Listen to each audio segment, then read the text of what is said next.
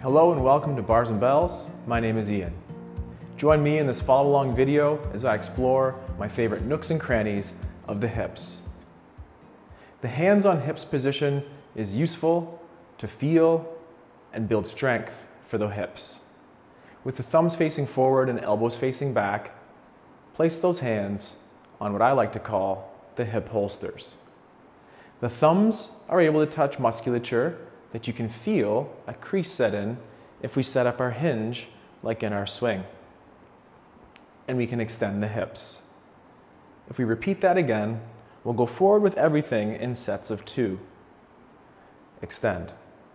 The thumbs can also feel powerful muscles in the hip flexors responsible for lifting the knee and back to the floor. Alternate to the other side. Hip flexion, feel with those thumbs on the front of that holster. Repeat one more on the other side and down. You may have already felt something on the side muscles here with the fingertips. They cramp up and they help keep those femur bones in nice and tight to the body. If we take our hands just a little bit further around to the back, we can hold on to the butt cheeks and I want us to feel those big glute maxes. If we squeeze one bum cheek and relax, can we do the same thing on the other side?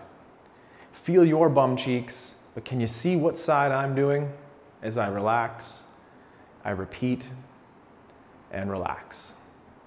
Butt cheeks work in opposition, like when we flex the hip, one leg went whew, and the other came up. But in lifts like our swings and squats, our butt cheeks need to work as a team.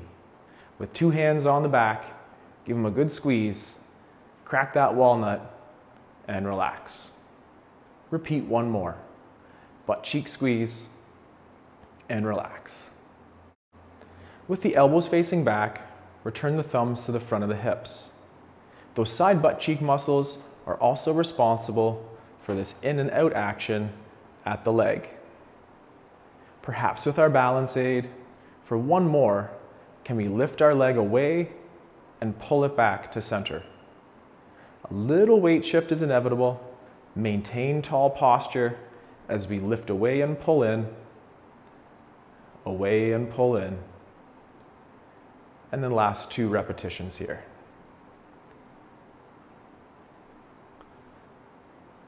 Feel those hip holsters. Don't forget to shake them out too, and maintain strength and build body awareness in your exercise practice. Thank you for joining. My name is Ian. What are your favorite nooks and crannies? Drop a line in the comments section below and keep exploring your favorite nooks and crannies.